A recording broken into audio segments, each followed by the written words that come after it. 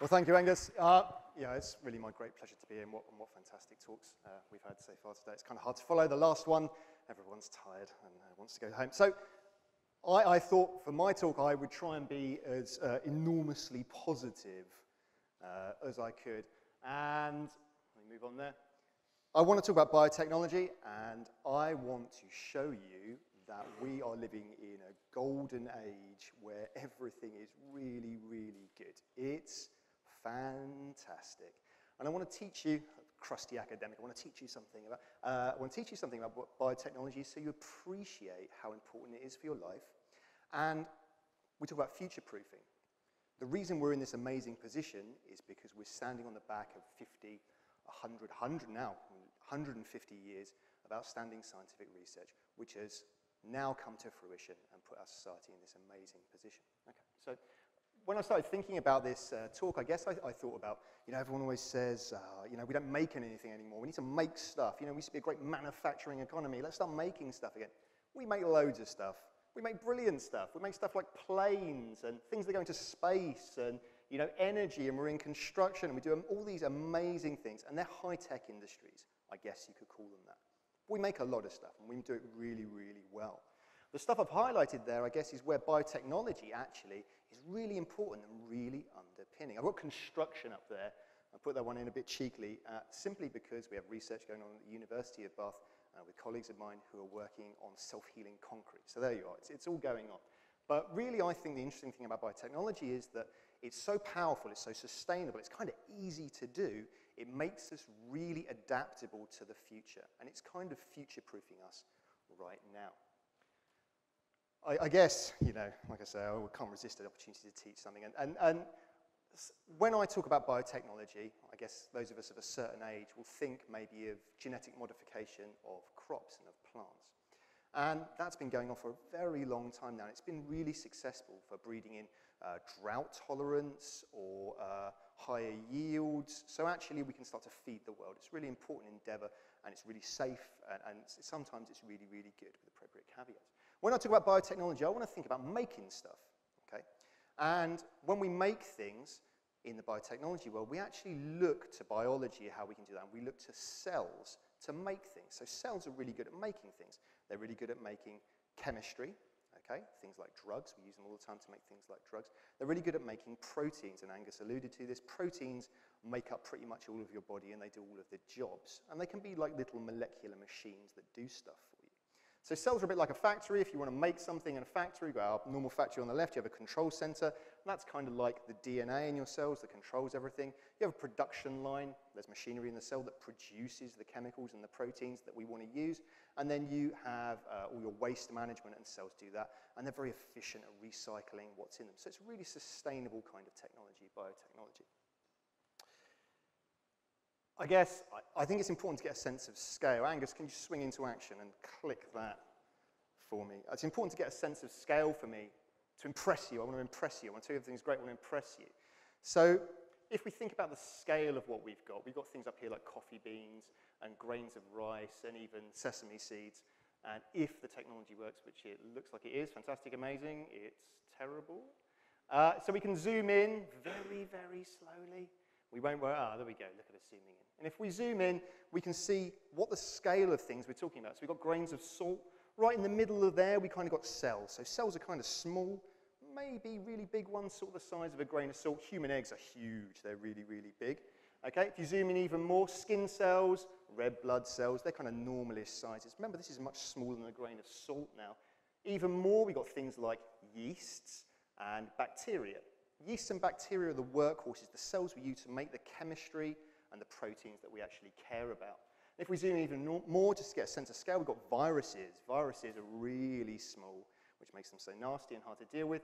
And now if we get to this point, we've got the stuff really that's inside cells, proteins and small molecules, bits of chemistry.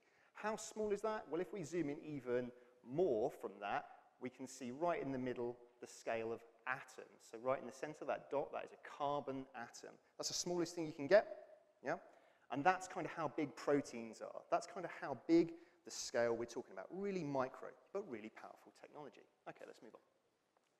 What is biotechnology? Let me impress you. Let me tell you how great it is. This washing powder, You have proteins called enzymes in your washing powder, which are little molecular machines. There's one of my machines moving there. It's one of my students that made that. And they chomp away at all the food, and they break down all of the fats and the food and the blood and whatever else you've got in your clothes. And they do a great job at cleaning your clothes. We make things, we got here, penicillin. Here we go, got penicillin. That's kind of important like that. That's made by Biotechnology. That's old technology now. But antibacterials, we're all pretty much here because of them. Here we've got antibodies. We're going to come back to antibodies. They're kind of protein that cells make. They're really important. What about beer? Everyone likes beer. Alcohol. We've been making alcohol by biotechnology for thousands of years. Brewer's yeast. For thousands of years. Alcohol, fine, you can put it in beer. What about in fuel? It's an amazing fuel. 10% of your fuel now has to be made by ethanol. Okay? And that's made by yeast at biotechnology. It's really sustainable. It's really, really good. It's not all about things we can make. It's about sensing these molecules as well. Glucose, if you're diabetic, you have to monitor your glucose very, very carefully. And we've got biotechnologies, we've got technologies for monitoring blood glucose level. All of these things, I think you'll agree with me, are kind of amazing, and we kind of take them for granted, but they're biotechnologies that are built on a long history of future-proofing to give us kind of an amazing society, an amazing, healthy, productive society. I want to talk about now antibodies. Antibodies are amazingly, amazingly amazing. They're really new. We've got antibodies in our body, and they protect your body from infection. We're now using them as drugs. They're really good at finding specific cells in your body. So what you can do is put a drug molecule and attach it to your antibody, and it will find just the right cells to deliver the drug to. And they're called therapeutic antibodies. And they're some of the biggest, no, they are the biggest drugs in the whole world. And they're relatively new, and they're so important, and they're so amazing, and they're such good drugs that by 2020, we did a bit of work, I have to say in conjunction with the RUH in Bath, they helped us a lot. We've worked out that by 2020, the NHS will be spending 2% of its total budget on antibodies for therapeutic purposes. That's a lot of money. That's how amazing they are.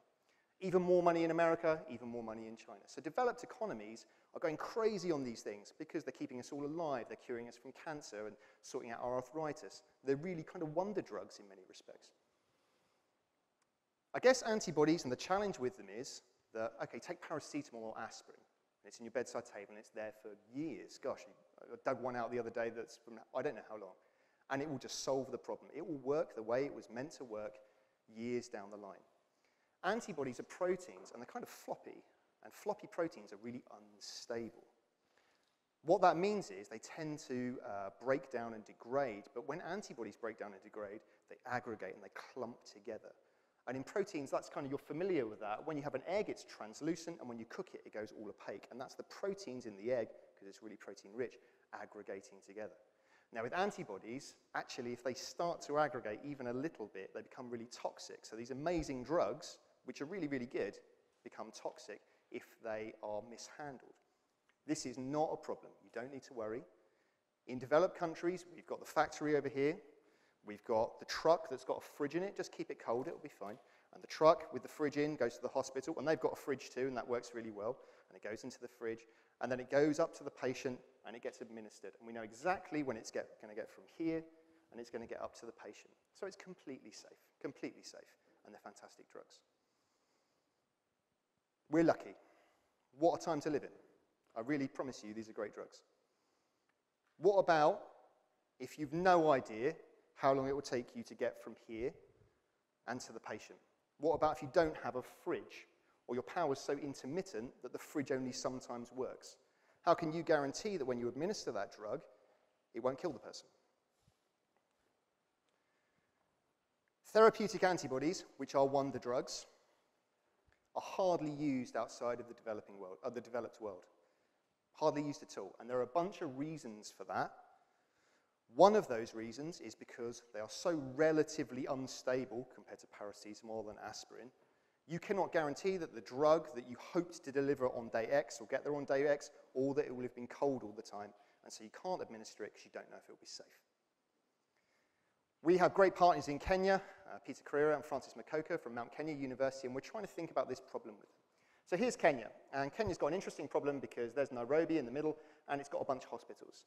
All the people kind of don't live there. They live all over the country. And some people live more than 1,000 kilometers from a hospital. So that's the kind of scale of problem they're facing. So they can't just nip to the hospital to get their treatment. Really, you have to have local treatment. But that's a problem for antibodies because they're just going to degrade in the back of the truck. We did some work with Maria Batara. She's in the School of Management. And she thought, well, what if we just put hospitals in more locations? Can we solve the problem of getting people to a hospital? And unfortunately, the logistics in Kenya mean that just doesn't seem to quite work. So we do have to take the drugs to the people. But how are we going to get them there and make sure that they're safe? I think what I was excited about today and thinking about this problem is we could share some of our really recent work with you and I hope show you, and the idea is to inspire you to think that we can solve these problems if we think creatively. Maybe the background wasn't such a great move, but that's fine. We developed a way to shine light on antibodies, and we look at the way they absorb that light and they change that light to tell us about the health of the antibody, and it gives us a fingerprint, and it gives us a kind of a nice spot. And if that spot moves from our measurement, we know that the antibodies kind of becoming probably tending towards aggregating unsafe, toxic. Okay, so we can potentially now give you an instrument at the point of administration that can check to show your antibody is safe to administer. And we developed this kind of little portable instrument. It kind of goes in a suitcase. It's really cute. And we're going to send that out to our great collaborators in Kenya, and they're going to test that for us in a few weeks.